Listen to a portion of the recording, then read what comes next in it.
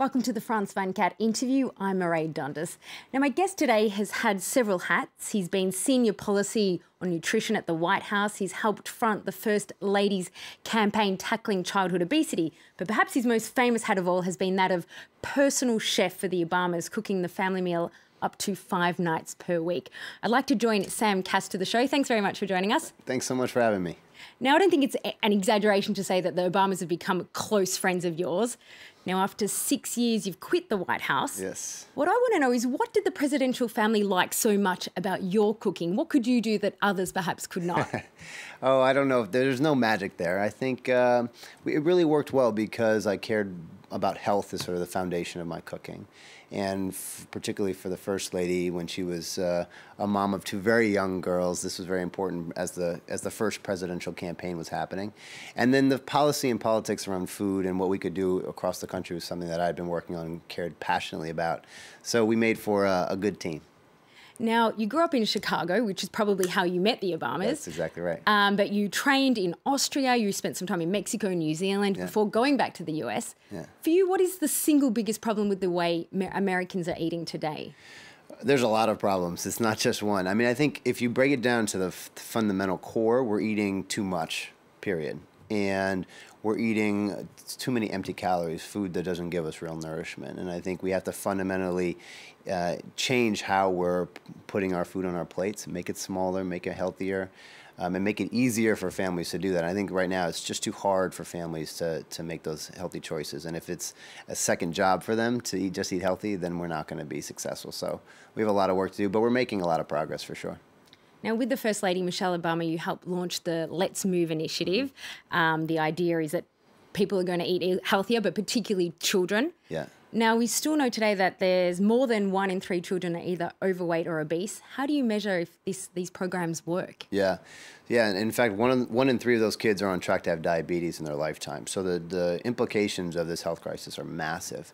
There's a lot of signs that we're making a lot of progress. We're seeing schools being completely transformed, and we're increasing fruits and vegetables, getting the junk food out of schools, sugary drinks are out of schools. So that's a huge step forward.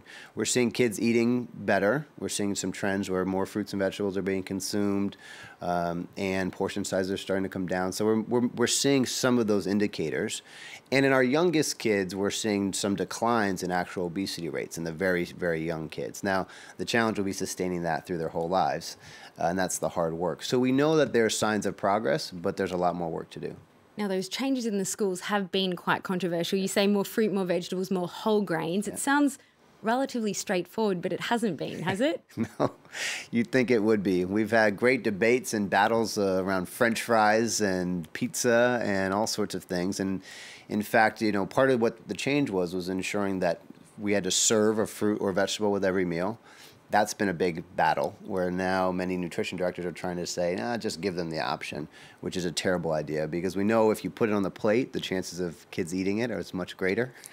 So there's been a lot of fights that sometimes you scratch your head and wonder, how could we possibly be fighting over a healthier school lunch, particularly given the state of affairs in America. But you know, anytime you try to change the status quo, there's a lot of people who will resist that, and that's just part of it. And the other part of it is the culture. I mean, ultimately what we're trying to do is shift the culture to value a healthy way of life more, right? And anytime you're, you know, working through a cultural shift, it's complicated, and people identify themselves through what they eat. So it's a sensitive topic. So it's not surprising that we've seen some of this, but we're on the right course, and the key is not to turn back. There has been a serious amount of backlash, though, you might say. I mean, there were reports of students boycotting the cafeterias, more waste because they weren't eating the vegetables. And then there was the Twitter trend where people were posting what they were describing as unappetizing meals on Facebook with, "Thanks, Michelle Obama." Yeah. You're a close friend of Michelle's. What's your advice when you see things like this kind of response? Yeah, well, when we see that stuff, we don't let that bother us at all. In fact, it's a sign that we're making a big impact. You know, look, kids throwing away food in the lunchroom, that's as old as time. Like, that's happened since the beginning of the program. So we're not worried about that. We want to limit waste because that's not good. And there's a lot of great strategies that are helping with that problem. But, you know, kids complain about everything, and they come home and complain about math. And are we just going to say, okay, you don't like math, so don't worry, you don't have to take the math class? Like, of course not. So because some high school students are doing some things on Twitter, it's like, what's important is that the youngest kids, those kids who are 5 and 6, who are going to school, it's all they know. Like, this is their new normal. And that's what keeps us going and knows that we're on the right course. And so you can't get thrown off by some tweets. Can we go back to the White House for a minute? Because you also helped set up the vegetable garden there, the largest in the property's history. If I understand correctly, it's not certified organic, but there's no chemical fertilizers used or pesticides. Yeah. What was the message that you wanted in this garden? Because I guess the idea is that growing locally is good, but not everyone has that amount of space. Yeah, that's exactly right.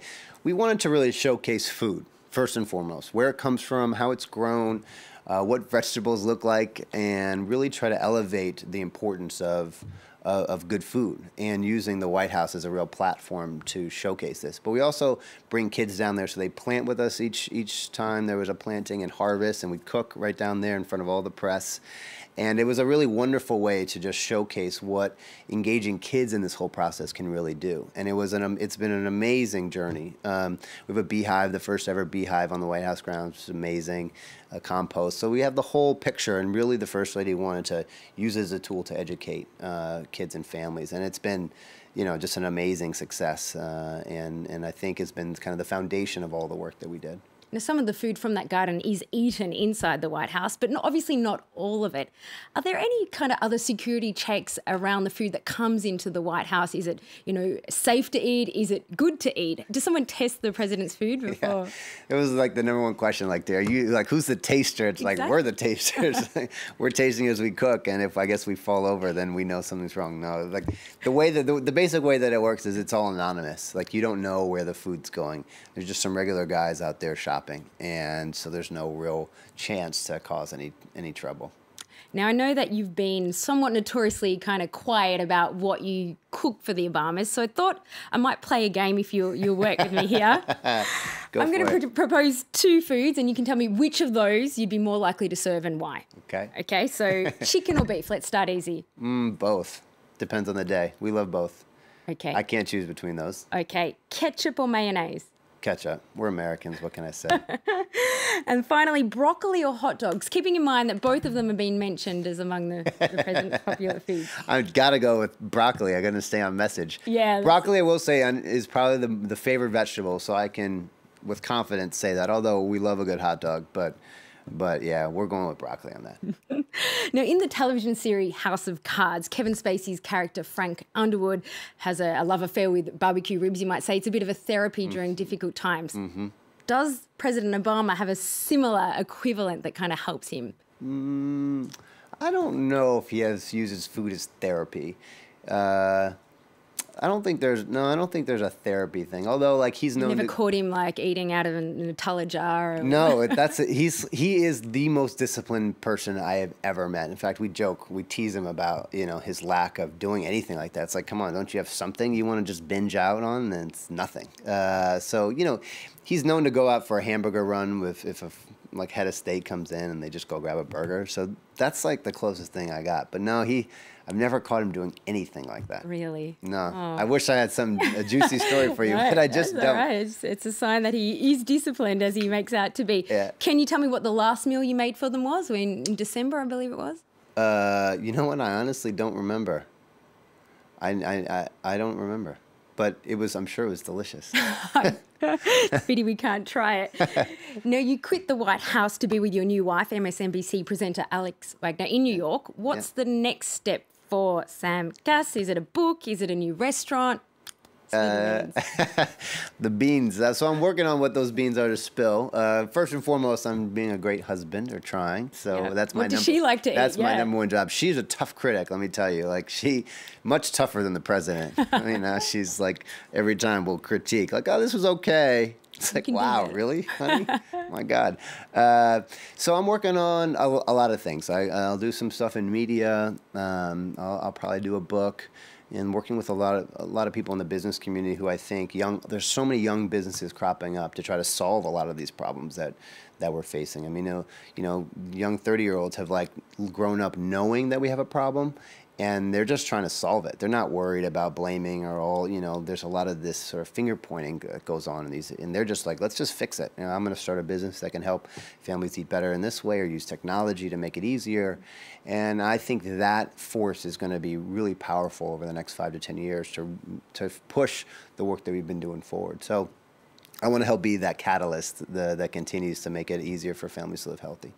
And now, just finally, you've been in France for 2 days. What are your thoughts on the French cuisine since you've been here? Oh my God. I mean, I've been here many times, and it is, one of the epicenters of food in the world, and has just shaped how we all eat and think about food. And it's just been amazing. I'm always just so excited to be here, and I eat so much food. You eat differently here than back home? Well, yeah, just because I'm trying to taste as many things as I possibly can.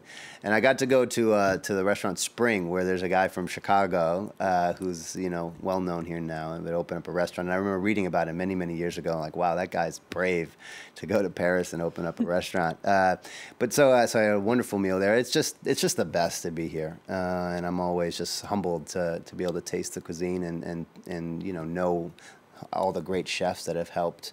Not just the food here, but then those chefs went all over the world, and certainly to America, and it's really helped shape how we understand our own cuisine. And some of even our greatest chefs got their influence when they came. So Alice Waters, a dear friend, she's had a huge influence on America, but that really stemmed from her time here. And so it's always wonderful to come.